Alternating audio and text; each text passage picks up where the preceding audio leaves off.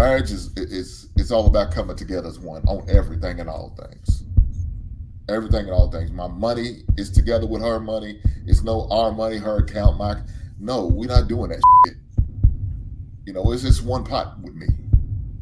That's what it is. There's no secret account. She's not going on girls' trips. We're not doing all that other bullshit. We're not doing that. That's not what it. I don't understand. But and like I was saying, I guess earlier, a lot of these things we should have found out before we got married. I shouldn't be just now learning a lot of shit about this woman prior to marriage. That's what I need to learn. I need to interrogate. I don't ask questions. I'm interrogating. You know, I'm gonna interrogate the woman who I find interesting and who I believe in, who I'm going to bless with my last name. Because marriage, man, is the highest form of blessings that a man can bestow on a woman. The highest bestow a woman can bless on a man is a child. And if I'm going to bless you with something that no other woman, a lot of women don't have, who can't obtain, who can't even fathom or can't keep together, man, that's a blessing. Having a sugar daddy, or having a trophy wife, or you playing the role as a hoe.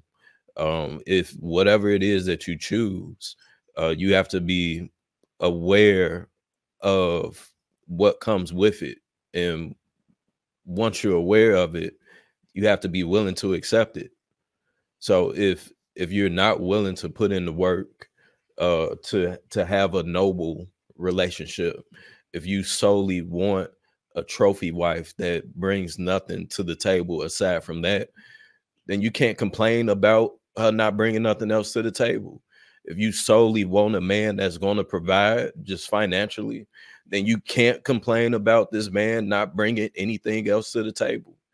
If you want to lead with your money, then you have to be okay with women treating you that way. If you only want to lead with your pussy, then you have to be okay with men treating you that way. That it just comes a part of it. And I think the issue is that people are choosing these roles and not wanting to take on or accept the repercussions that come with it. So I think that if we get to the to being blunt enough of telling people this, then I think that we can knock out a lot of the confusion. Go ahead, Cookie. I don't know. I feel like there's a lot of facades and fakeness that comes into even choosing a role. Because when you're how do I explain this without saying that we overthinking this again? Like, I don't understand why people can't just get to know people, have their boundaries set, and develop relationships with people that they care about without there being some kind of label to it other than I like this person, you know, and I need this person, whether it's financial, whether it's sex, whether it's oh she pretty and I can take her to all the galas. Who cares? I just think that we should make sure that the foundation of your relationship is love. Your qualifications of what you love is nobody's business. I just don't believe that. If your wife absolutely has to give head every day, that is none of our business.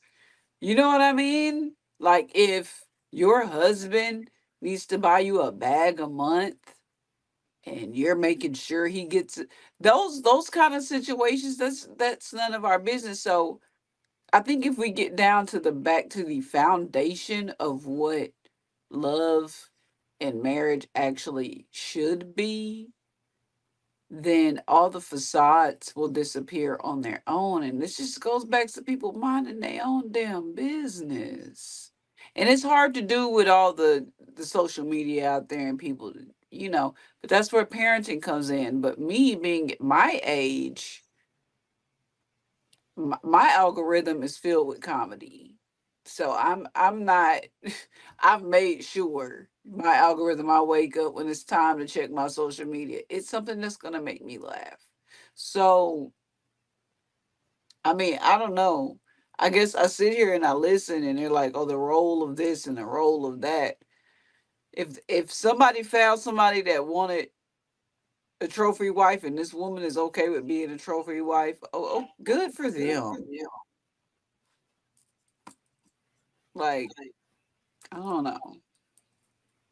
Over dissecting things can also sometimes become more tedious than just doing what comes natural to being a human being. That's all I'm saying. All right, go ahead, brother Hank. Well, a lot was said, I guess, in that clip calling marriage prostitute. I would, damn, that's funny. I wouldn't consider marriage prostitution. Maybe dating, I could see that under the umbrella of prostitution, but not marriage. The reason why I say probably dating is because of, if I take a woman out, and I expect to get some live action after the date, then yeah, I'm pretty much paying for the ass. Pretty much, just a dinner was just a formality. I should have just put whatever I pay for the dinner on the goddamn nightstand and keep it moving. Now I could see where that could be labeled, like I said, prostitution, but marriage, no, because that's something totally different. Because it's at least for me, marriage is it's all about coming together as one on everything and all things. Everything and all things. My money is together with her money. It's no our money, her account, my no, we're not doing that shit. It's just one pot with me. That's what it is. There's no secret account. She's not going on girls' trips. We're not doing all that other bullshit. We're not doing that.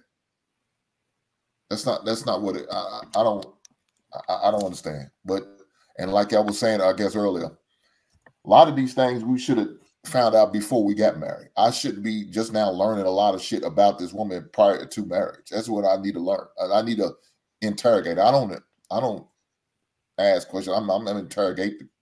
I'm gonna interrogate the woman who I find interesting in and who I believe in, who I'm going to bless with my last name. Because marriage, man, is the highest form of blessings that a man can bestow on a woman. The highest bestow a woman can bless on a man is a child.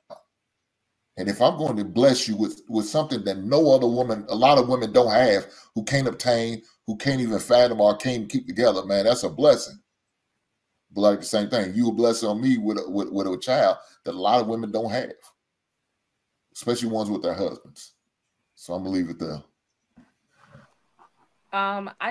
I want to remind people too that nobody really talks about what marriage was originally, how it was originally structured.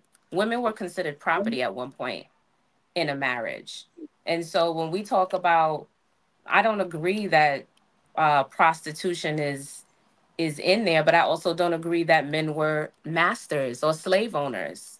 It really is just about perspective and what you agree to sign up for. That's the bottom line. It could be spun both ways.